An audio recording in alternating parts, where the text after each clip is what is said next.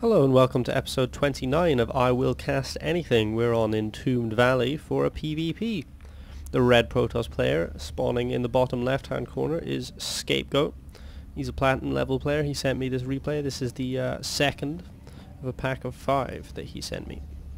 And the blue Protoss player in the bottom right hand corner is LLBeaner. So last game we saw Scapegoat playing against a Zerg player. Went for a forward fast expand and stayed pretty consistently ahead for most of the game, but not a quick easy win by any means. We'll see how he does in the mirror matchup. Earlier scouts coming out from the blue Protoss player, but build orders identical apart from that, although even this small difference of sending a scout out early will produce big deviations in just a short space of time, because Scapegoat will be slightly ahead on cash through having that extra mining capacity, and will therefore be able to be slightly ahead in work account eventually. But Beaner getting down his gateway a slight little bit before his opponent, so this probe scout not making that much difference just yet, but in time. Here comes the probe scout from Scapegoat. Both players scouting top post position first, and so both players will be taking a very long time. Let's get around to where they're going. Now we see a proper deviation. Early gas from Scapegoat. Well,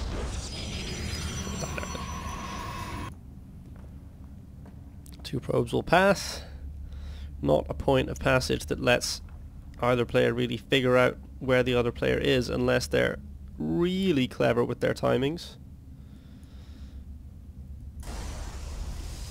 And those gateways finishing up for both players, and the cybernetics cores coming down, and with gas taken at nearly exactly the same time, I'd expect we'd see warp gate research finishing at the same time for both players as well. Both players also dumping that chrono boost into the nexus, although we might see them start to save it up soon to put it into that warp gate research. Here's the probe scout for LLBeaner, comes in, sees normal gas timings, sees a gateway and a cybercore going down, knows that nothing exciting is going on, and upon seeing that, LLBeaner is taking a second gas here and starting that warp gate research straight away.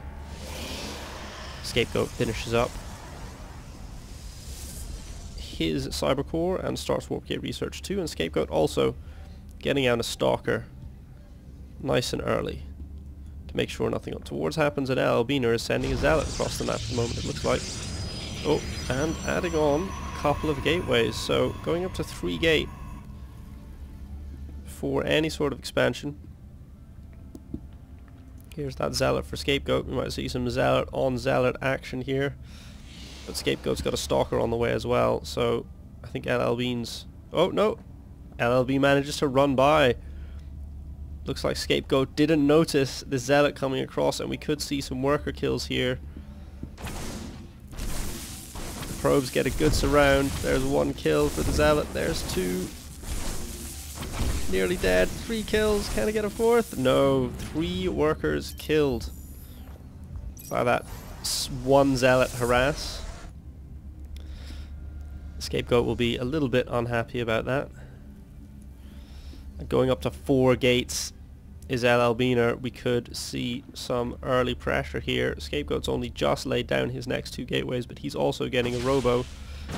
This sentry is headed out onto the map on its own and been taken down. Bit of a mistake there. Looks like that probe will survive, but now that sentry was out of place, these 2 stalkers have been able to get into the base because there was no force fields to be had. And kiting around this zealot, I'll take it out. 1 more shot, but here come those warp-ins. Warp gate research has finished, 2 stalkers come in, and LLBeaner will be able to clean this up. But losing 2 sentries early on is bad news. See, Scapegoat has his sentry just sitting here, waiting for the opportune moment, and now we see a push. We saw all those gateways go down, got to do something with them, so 4 stalkers heading out across the map, and another one behind it. Scapegoat getting that immortal as fast as possible to try and hold off this push. Has not a huge amount of energy, 50 energy for a force field, so has 1 force field here, might have a second by the time The first one is done. Oh, doesn't have to use one there. Shows enough stalkers to push this force back. But here goes an advanced pylon for Beaner. Definitely some early aggression planned here. Doesn't want to let his opponent expand. Wants to get on the front foot. But that Immortal is on its way, and that will make a big difference. 3 sentries heading across the map now for Beaner. So total map control for the blue Protoss player right now, but we see the Immortals starting to come out for Scapegoat. Going to be up to 2 Immortals, 3 Zealots, 4 Stalkers and a Sentry with half energy. Ought to be able to hold this off. More and more Immortals coming. You're not getting up here, says Scapegoat. Well, we will see about that. This is some very aggressive 4-gate play from Beaner, but not pushing in just yet, allowing his opponent time to get up to 3 Immortals here. And a lot of Zealots, 6 Zealots there. I've left health bars on this whole time. And now getting that Robo Bait to get some upgrades on those Immortals. I think Scapegoat has a big enough force to hold this off now, also getting an Observer out. And Beaner only just getting his Robo. Might think about expanding now. Yep, plopping down that expansion. Oh, the Scout Zealot went down and kites a few Zealots up into the base, but not able to kill any of them. Will Beaner push now? Or just hold here until the expansion is complete? The Observer is out to keep tabs on this army. I think Scapegoat is happy that he has the forces to repel any attack should this small force try and push up into his base, so he's going to try and tech up for the moment. Maybe try and hit the timing to push out and break this contain and escape ban, because he's going to be behind on bases in not too long. Scapegoat going straight for Colossus now. Maybe that's what will trigger the push out and the breakout from this base. But Warp Prism, so more aggression coming from LLBeaner, setting down that forge to get some upgrades, and getting a Warp Prism out of this Robo to potentially try and drop into the back. Evandra. I'm not quite sure how we got to Rocky, but okay. Okay. Scapegoat about to have that burst Colossus. Will this trigger the push out? Warps in one last Zealot.